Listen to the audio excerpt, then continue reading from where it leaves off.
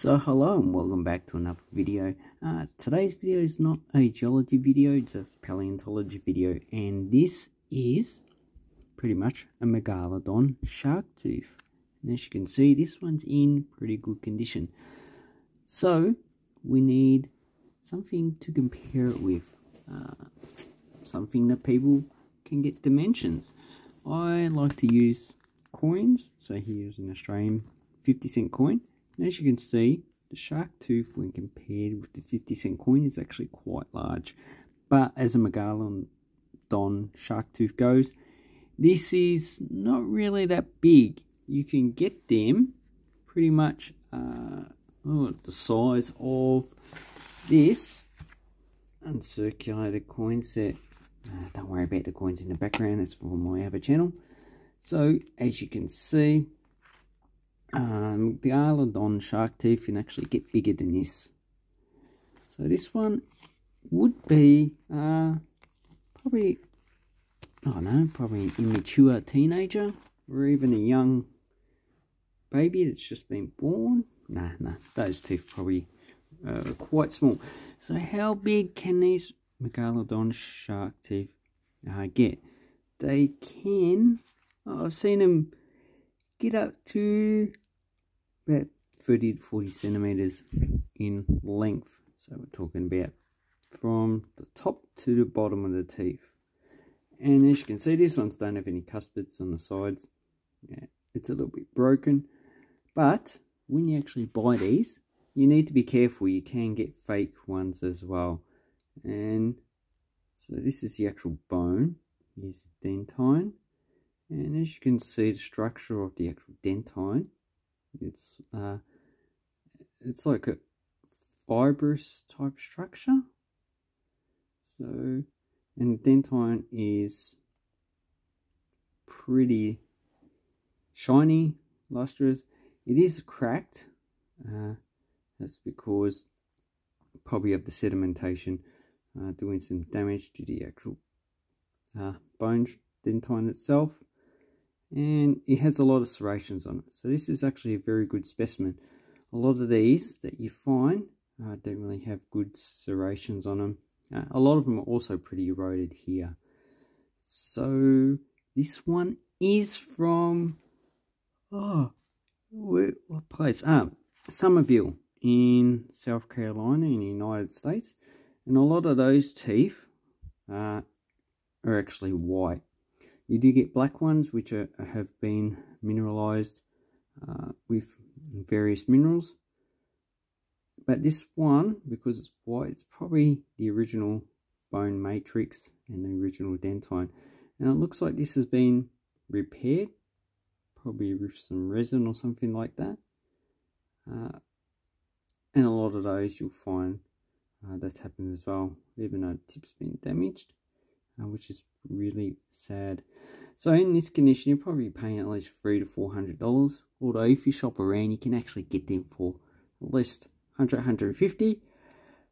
But because Megalodon was in existence from between 23 or 16 million years, depending on the author, because there is some debate on when they first come about, and when they become extinct between 3.6 to 2.6 million years ago. So in any of these sediments that are related to the ocean, you can possibly find some of these teeth. So in Victoria, you're talking about probably the Jean-Jacques Jean-Jacques Marl, Jellybaron Marl. If you go to Belmaris, the sedimentary there, so the lower layers, you can potentially find shark teeth, not just Megalodon, but other type of shark teeth, and just any oceanic derived sediment in between those time periods, so 23 and 2.6 million years. But majority of pretty much fossil sedimentary rock formations of that time period would not contain fossils. But those that do, yeah, they could be sparse or they could be quite common. So what I'm going to do is, this one's going to a friend in Hong Kong, so that's why I purchased it. They wanted a Megalodon shark tooth. I was hoping to get a bigger one, maybe next time, and I was just going to give it to them because Hong Kong, these teeth are actually quite expensive. You're paying about $400 to $500 just for something like this. So if you've got any other shark teeth, you can see that the quality of the shark teeth is actually quite similar to this one. This one is Squalocorex from 65 million years ago, Cretaceous. So that's a nice shark teeth. I like the actual serrations. So these ones come from Morocco. It's like a mining operation that happens in Morocco. And then, as you can see, these shark teeth are actually a lot smaller. So here we have another one. So this was Lamna. Okay, so this is also from Morocco. And here's the cuspids on the sides. And as you can see, it's also pretty much cracked. There isn't been much mineralization of that shark teeth. So then we have some other shark teeth. These ones are a bit bigger. So these are also from Morocco. So it's easy to get shark teeth from Morocco because they're actually quite common. Let's have a look at these two. So here we have, so I'm not too familiar with these shark teeth, so I believe these two are the same species. Here is Charius hope, extinct sand shark. And why these are different, this is the actual front of the teeth, so on the front of the jaw, and these ones are towards where our mandibles are, so these are on the side. So, and the reason why these are straight is that when a shark bites down, it's biting right into it, and it's got a hold on it. And these ones are like a locking mechanism, so it digs down, and it's like a hook here, so it's like a type of hook mechanism to stop the shark from trying to get away. Well, not the shark, the prey, to try and get away. So when you look at Megalodon shark teeth, you can see this one is slightly facing towards the right. So this would have been probably on the side of the actual jawline. And as it's facing right, it's probably the left side of the jaw. So the teeth would have been anchored that way. So this would have been a hook mechanism. So if it bites into its prey, it uses this as an anchor point to latch on to whatever to stop it from actually getting away.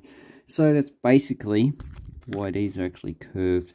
And you can see in this fossil teeth analysis, they have two different teeth. So you've got the side of the jaw, you've got the front. This one's the side and the front as well. And these ones are actually quite older. If you go to Wikipedia, you can find a lot of information on Megalodon. This is a well-researched shark because the size of the teeth. So, you know, you've got about up to 16 to 20 meter large shark. When you're talking about a great white shark, he's only about 6 to 8 meters long. So it's a very popular topic. That's why these shark teeth are actually very expensive. And more shark teeth. And as you can see, a lot of sharks are actually a lot smaller. It'll be pretty rare for a shark to actually get to its full potential. Majority of them would have actually died beforehand because nature is not kind. Oh, it is kind, but it's also not kind. And oh, nice, beautiful shark teeth. And when you, that's actually still pointed, it's still sharp. Over 65 million years later. And this one, I don't know the age. I have not got any information about the age, but if we find some similar fossils that are actually on the internet, I still can't find out the actual age of the shark teeth. Okay, so the information that I got is from the Hawthorne Formation about 15 million years ago. I actually need to check that to see if it's actually correct, because the information I get is actually pretty conflicting. Although this one says Neogene, which is upper tertiary, 20 million years, 23 to 2.5 million years ago. So yeah, this is really a good fossil locality to actually get these fossils if you're in the United States. So you need to go to South Carolina. Yep, but I hope this helps you with your shark fossil teeth collecting. It does help me. So this is the only video I'm actually going to make on this shark teeth, because this is going away, which is really a pity on my end. But yeah, I'm actually going to send some of these as well, because that is also very interesting. Anyway, I'd like to say thank you very much for watching my video, and I hope this clarifies something about fossil shark teeth. If you want any more videos about fossil shark teeth, please leave a comment down below. Thank you and goodbye.